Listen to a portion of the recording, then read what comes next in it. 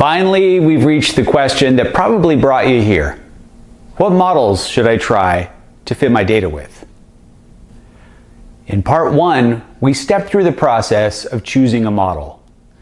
Train all the candidates on the training data, evaluate them on the testing data, and the one with the lowest testing error wins. The goal of this exploratory analysis is to find a concise representation of the patterns in the data, without regard to what form they take. This process helps us avoid overfitting. That is, finding a model that captures too much noise. However, it doesn't protect against underfitting. It doesn't guarantee that the model we found is the best one possible. There might be other models out there that would capture the signal even better and result in a lower testing error. We have no way to know unless we try them all. However, we have to balance this with the fact that there is literally an infinity of models to choose from. There's no way to try them all. It's not even practical to try the most common ones. Running them all in all their published manifestations is likely to take so long that we don't care about the answer anymore. And that's not even considering the time it would take to get them all running in the same code base. We're going to have to make some tough decisions. Despite these practical difficulties, the try-them-all approach is conceptually sound. The AutoML community is committed to making it feasible to try a lot of models at once. This is a great way to make sure that you're getting a broad selection of different model candidates. But it's important to keep in mind that for every model candidate included in an AutoML library, there are a million that aren't.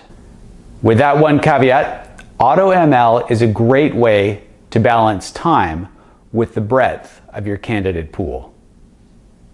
One way to describe a model's complexity is to count the number of separate parameter values that get adjusted during model fitting.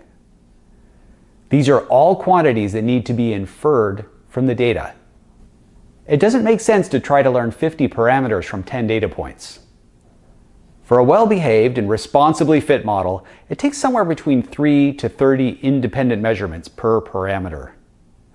If we consider 10 to be a nice middle-of-the-road guideline, that means a model with 100 parameters would require at least 1,000 data points to fit well. This also assumes that the data points are scattered relatively evenly across the range that you're trying to model. If, as is more usually the case, there are dense clusters of data points and vast wildernesses around them containing almost no data, then the amount of data you may need might go up much further still. Using this guideline, a straight line, which has 2 parameters, would require 10 data points to fit confidently. That's 20 measurements in all, 10 of x and 10 of y. Multivariate linear regressions can have dozens of parameters. Random forests can have thousands. And deep neural networks can have millions. The number of data points you have can be a dominant limitation on the types of models available to you. If you only have 100 data points, it just won't be worth your time to try training a deep neural network. Sometimes we have a good reason to try only one type of model. One such case is when your research community has reached a consensus about which model is the most successful in a certain application. For example, in the problem of image classification, very particular architectures of convolutional neural networks have been shown to be quite successful. It's completely reasonable to repurpose one of these without doing a broad comparison across different models. The number of possible models in the universe is so large that it is vanishingly unlikely that a particular published convolutional neural network is the best solution to your problem. However, 1,000 diligent PhDs trying tens of thousands of variants have failed to come up with anything much better so far, so it's not a bad place to start. Sometimes it's safe to stick with a single model because we are highly confident that it reflects what's going on in the world. For instance, imagine that we're watching a baseball game and we'd like to predict where a pop fly is going to land. A naive approach would be to measure the position and velocity of the ball many times per second for every pop fly for many hundreds of games, and then fit all that to a model predicting the final location of the ball. A shortcut to this process is to rely on all of the people who have already made careful measurements and predictions about objects flying through the air and have found a beautifully concise model to describe them. In its simplest form, a ballistic trajectory model in 3 dimensions has only 6 parameters. A single observation of the ball gives us values of 6 different measurements: position and velocity in the X, Y, and Z directions. Depending on our measurement accuracy, 2 or 3 observations might be enough to accurately determine the final location of the ball. This is probably why veteran outfielders can catch a brief glimpse of the ball shooting into the air, then turn their back to it and sprint toward where they know it will land.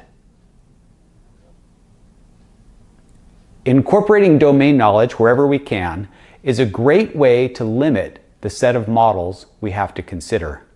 And often, it helps us make confident predictions with many fewer data points. Reason to try only one model: testing a hypothesis. If we're looking at our data in order to answer a specific question, as is the case when we're testing a scientific hypothesis, then the model only needs to be focused on teasing out that particular information. In this sense, a model's like a spotlight. Each model is capable of revealing different aspects of the data. By choosing a particular model, we're effectively asking a particular question or set of questions of the data. When we're testing a hypothesis, that question can be very pointed. For instance, the classic, "Are the means of these 2 samples significantly different?" question suggests a very specific model. Other more complex hypotheses might result in more complex models, but the connection between the form of the model and the hypothesis it is testing remains. Hypothesis-driven testing is well suited to clarifying the details of how our system works, or using data to help us make a decision. Hypothesis testing helps to shed light on a subtle point we've glossed over so far. One person's signal is another's noise. Consider our temperature data set from part 1. A climate change scientist may approach the data with one question: are the temperatures of the last 20 years significantly higher than the temperatures that came during the 100 years previous? In this case, a straightforward model that chops the temperature data into 2 samples and compares the means of both would be a reasonable approach. This is the signal they need to extract. All other deviation from this is noise to them. However, imagine another researcher studying the effects of solar radiation on climate. They would likely be more interested in identifying cyclical patterns in the temperature data. For them, any multi-decade trend would be noise. They would choose a model that isolates repeatable patterns on the 8 to 11-year scale. As we saw when we incorporated domain knowledge into our pop-fly model, making more assumptions allowed us to reach confident conclusions with a lot less data. This is part of a recurring theme in machine learning.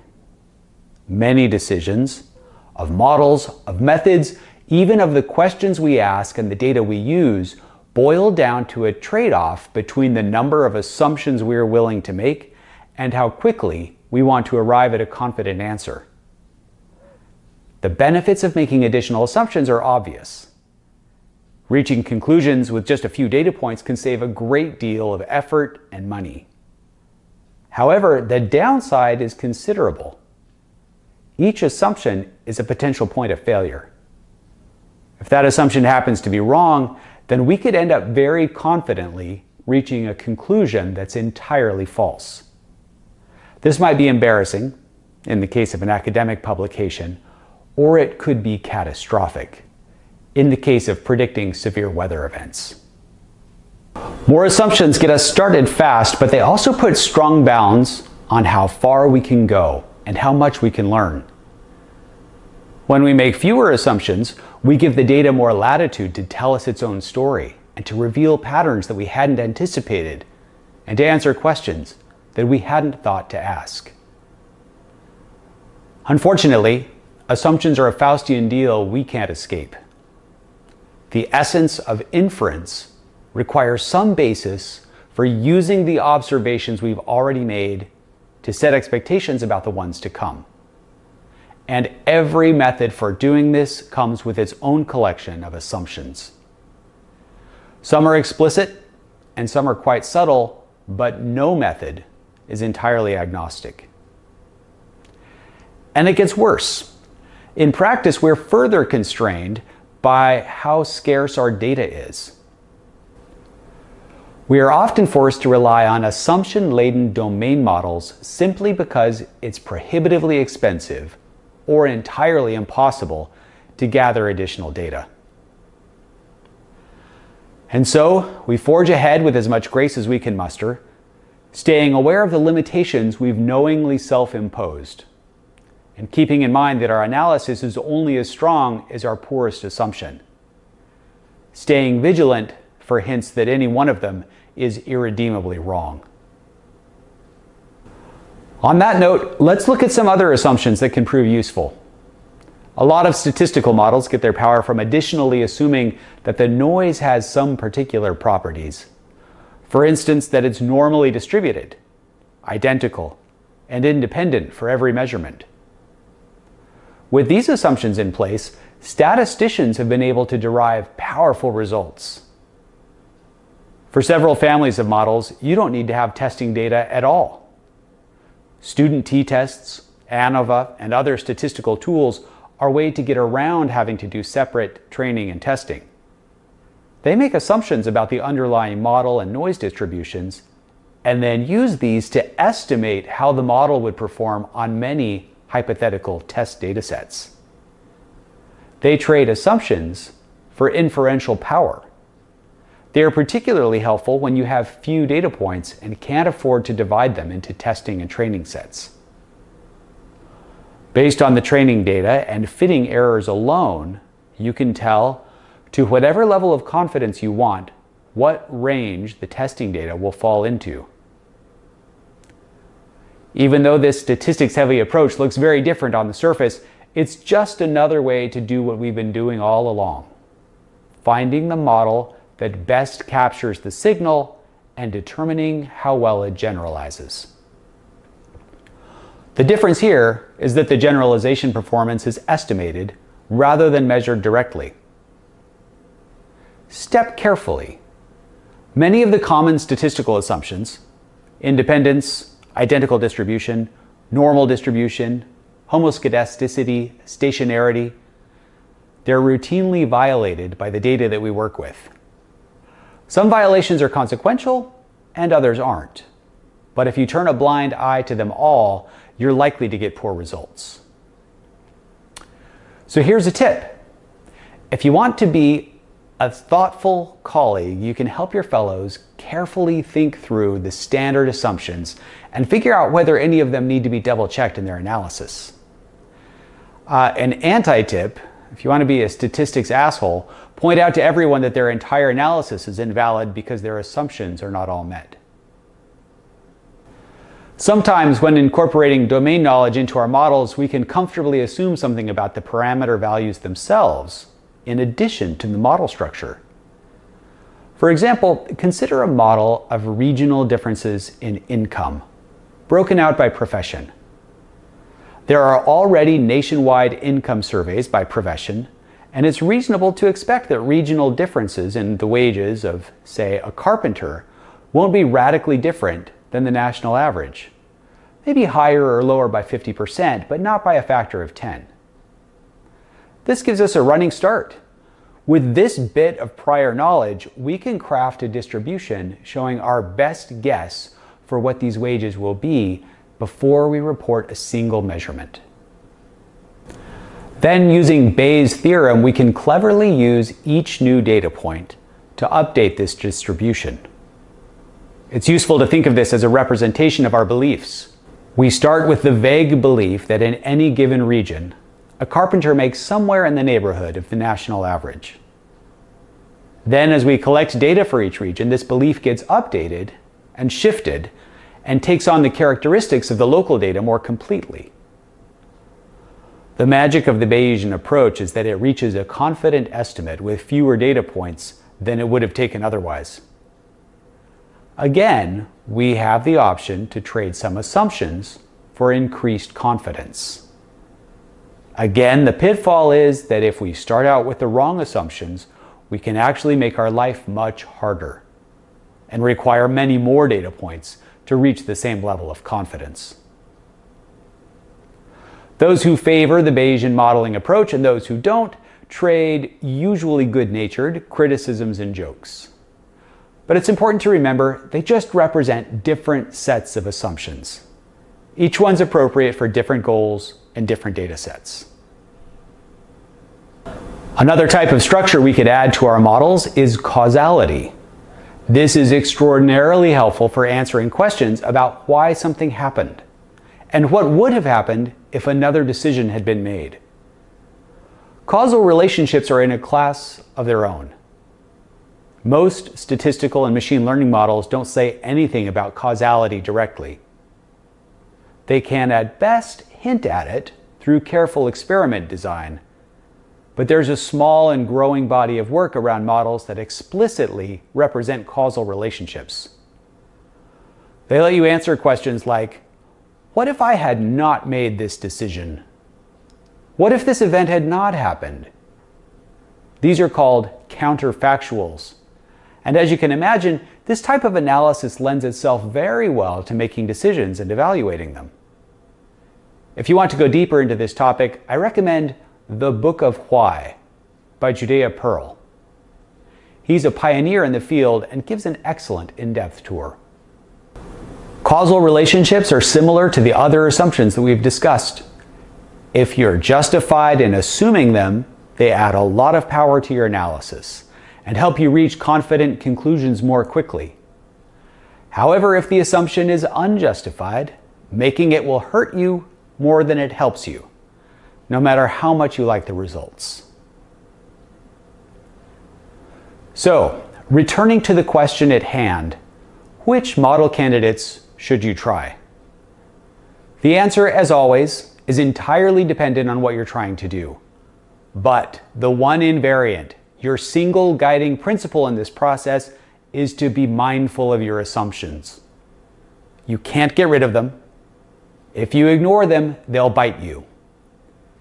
But if you pay attention to them and thoughtfully prune them, they'll repay your attention many times over. Nice work. You made it all the way through. Now you're armed with the concepts you need to choose good models. May they serve you well in your next project.